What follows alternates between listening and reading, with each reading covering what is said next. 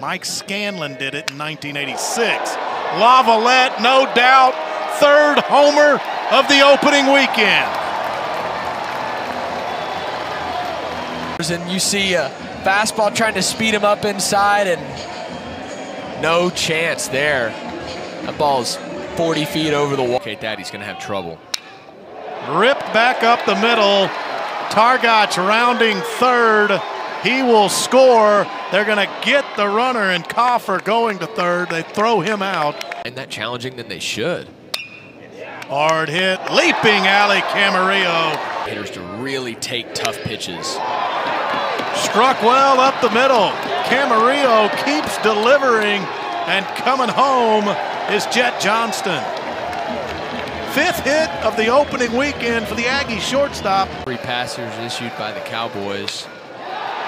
Rip, pulled into right field, and he'll pull a couple runners home.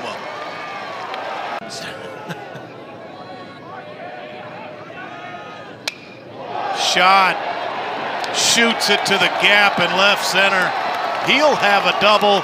Lavalette will score, and the Aggies have really broken it open. Doesn't matter too much, but it would put a potential double play ball out there for McNeese. Instead, he flies it to the outfield, and Shot is going to tag and try to end it. That's deeper than I originally thought. No chance to get Shot, and that will end it. Look at my neck and wrist, baby. Niggas don't be on shit, baby. Shut my car and dip, baby. 250 up on my wrist, baby. This ain't on the shit, baby. We gon' take a trip, baby. Pretty and she thick, baby.